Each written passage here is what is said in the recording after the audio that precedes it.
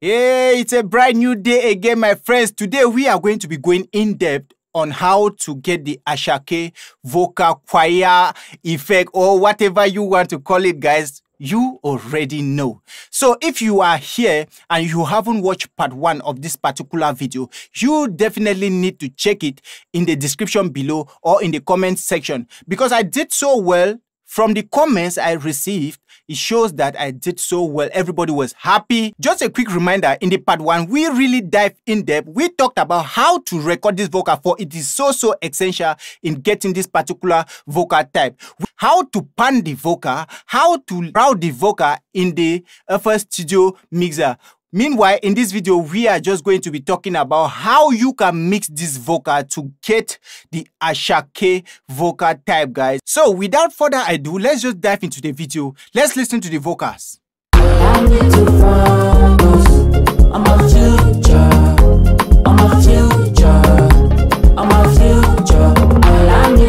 So if you are here and you have not subscribed, please don't be like that. Please hit that subscription button and turn on that notification so that anytime I post, you get to be notified, because we continue to post banger stuffs. Yes, so right now let's pull up our mixer and see what we did in the last video. I believe in the choir. This is, let's see, this is okay. Now we routed everything in the 6, right? Yeah, so we have our EQ on this track already, and I believe you guys still know. And if you have forgotten anything, you just need to go back, learn it from there. So let's just move. Now we cut out lows right here. This particular vocals, what we need to do to this vocal, we really need to make this vocal to feel natural. Yes, we don't need to overdo the processing of this particular vocals, for it might sound like unnatural, right? Yes, we want it to really feel like that choir. So we have to process them, all of them together. So now we have this EQ right here. I already know I need to cut down some lows, but with that, let's play the beat and the vocals at once.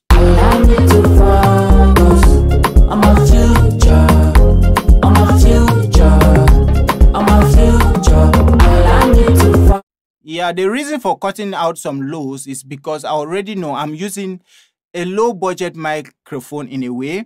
The microphone that I was using when we were recording was B1, Behringer B1. So I know the cheaper microphones usually have the tendency of the top end boost, which is harsh. So that's why we need to first of all take it down. So if you have your low budget microphone, do consider to reduce the amount of top end before you are even mixing.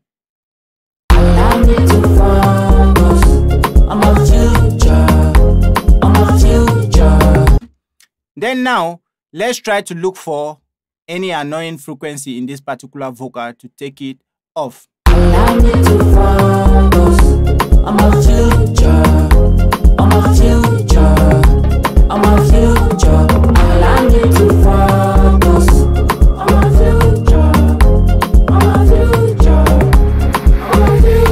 Yeah, I'm feeling something right here. Listen to it. Yes, so bring it down.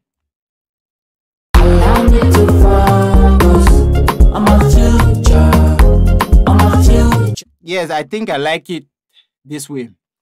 Now, the next thing we need to do after this particular vocals, let's listen if we have any S's in the vocals, right? You just don't need to be adding, like, for instance, anytime you are mixing your vocals, you are using EQ, after EQ, compressor, after compressor, de-esser, anyhow your own chain is.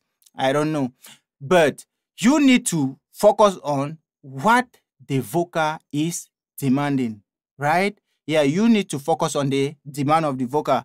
So let's listen to the vocal and see if we need a de-esser or not. I'm of course we need DSR. But now we have our lead vocal playing as well. So our lead vocals might fool us. We will think like maybe we need DSR, but it's only the lead vocals that need DSR. So let's play only the background vocals.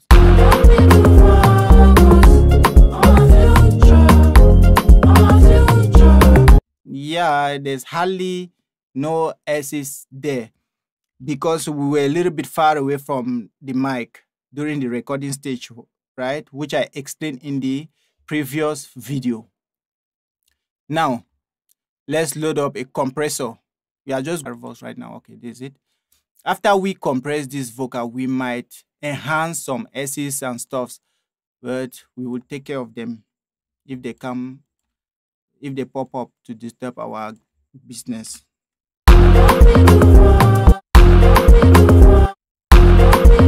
And when you are compressing, guys, try to look at the meters where your original vocal was peaking. Then you start compressing and make sure you are not reducing or even increasing the gain. It is very, very important. So you should not think that the compressor is working where the compressor is not working, or vice versa.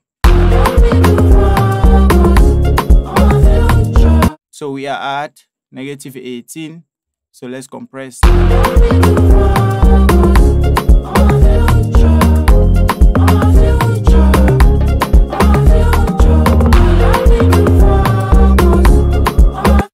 Now let's bring up some gain.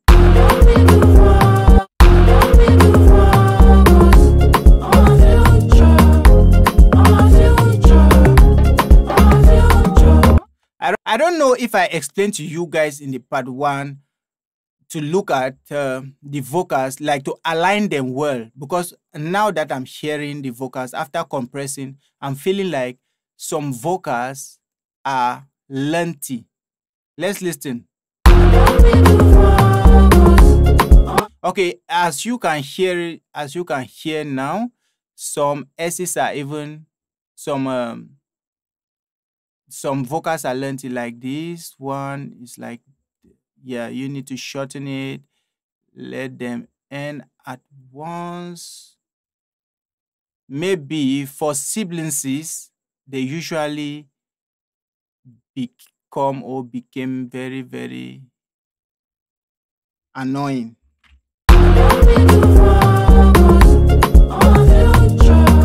Now you hear them ending well. They end romantically, right?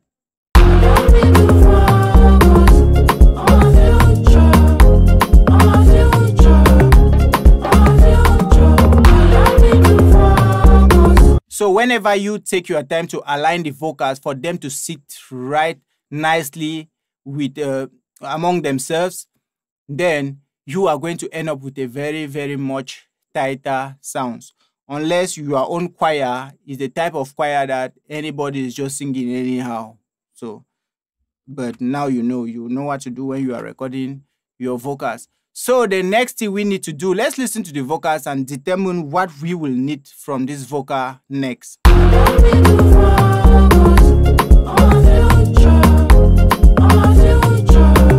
Yeah, I still feel like some vocals are still like popping out too much, but but of course it is going to always be like that. You know, the people in the choir that are singing off key, like the people who don't know anything about singing, the people that are just humming, they usually add some vibe, you know. They usually add some vibe because when they are doing what they are doing, it ends up when you are hearing the choir, like you are the audience, right? You are listening to the choir. You feel like, wow, this thing is nice. There are some people inside there that don't actually know what they are singing. They are just doing anyhow, and you will be feeling it as nice. So when we will put our lead vocal on this thing, you feel like everything is cool. Allow me to focus on my future, on my future, on my future. Allow me to focus. Yeah, that's it. Though some future right here is still like sounding, listen to it. Future, future. You hear that cho sounds like a delay. Yeah, this one we need to fix it. The obvious ones, we fix them.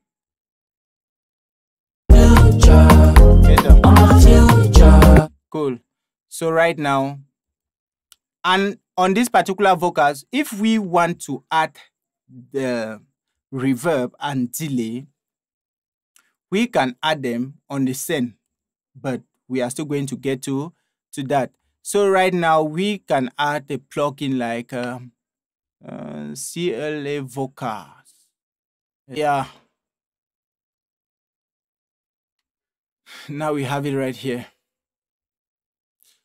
So with this plugin, let's just go to any backing vocals right here. Start me up. Just try that.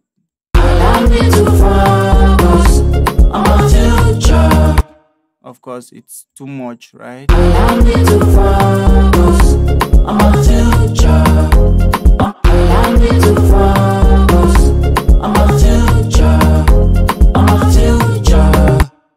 So the compressor here is really compressing too much. So then they are boosting too much high. So we bring them a little bit.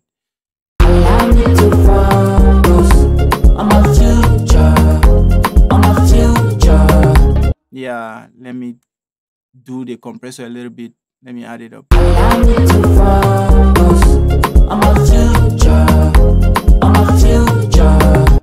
Right here we have a slapback delay and a tight room reverb. Yeah, are you hearing something? Are you hearing something? Something is coming, right?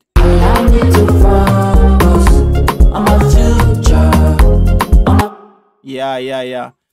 A tight room reverb we just use to keep the vocals in a particular space.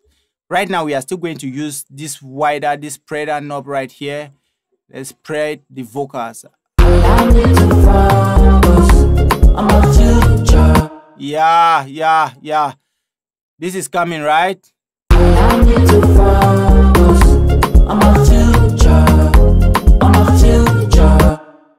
Now you listen to the vocals, how they are white. Yeah, they are really going out of the speakers.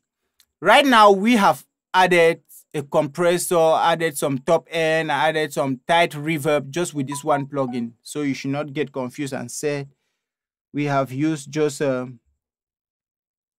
limited stuffs on this one. But it's all good. Whatever comes out should be good. So now we just need to load a reverb. Now this is it.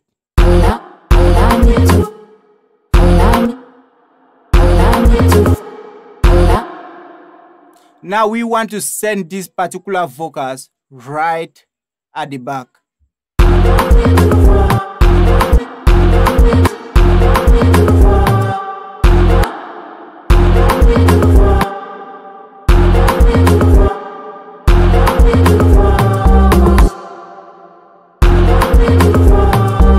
Remember, when you want to send something to go right at the back, what you need to do is you can reduce the top end.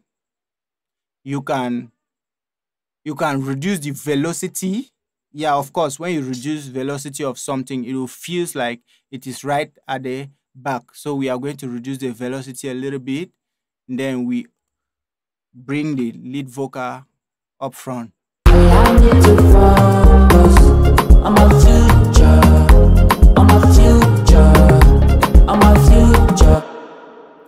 Yeah, that thing is sounding like something you've heard before, right? Yes.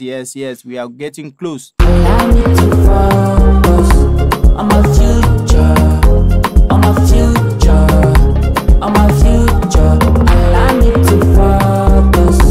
The main goal here is to still allow the lead vocal popping up right in front of verse. I'm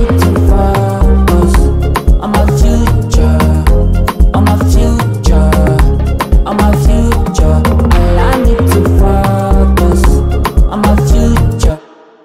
Okay, so right now, for the lead vocal, I don't know, you can mix the lead vocal just the way you always mix your lead vocal. You don't have issues with that. But when you are mixing your lead vocal, make sure to add a chorus on it. Yes, make sure to add a chorus on it. Let me just go to a preset, any preset I usually use on a lead vocal. And if you need our preset pack, the link will always be in the description. 7 preset inside the same pack. All the send, reverb, delay, power compression, everything is loaded in there. You can just purchase it and you are good to go. Let's use any of these presets right here for the lead vocal. Yeah, for the lead vocal. Now, one of these plugins right here. Oh shit. Now we need to the auto tune. I'm sure this particular vocal is F.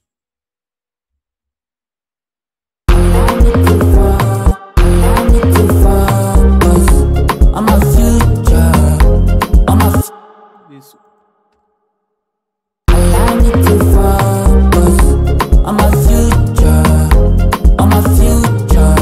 I'm going to do away with one of these plugins because I would like to add a chorus.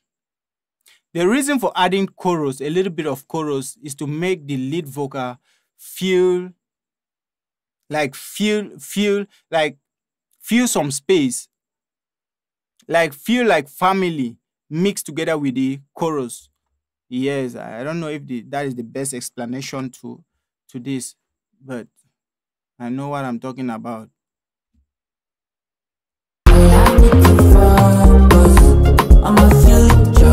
Yeah, when you listen now with the chorus on it, take the chorus off. Yeah, the lead vocal is too lonely. Though, if we are to add a reverb to the lead vocal, we will not add too much reverb on the lead vocal because we will want our lead vocal to stay up front while the background vocals stay at the back.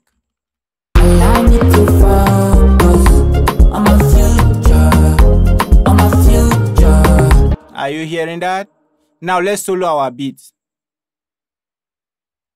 Allow me to focus on my future, on my future.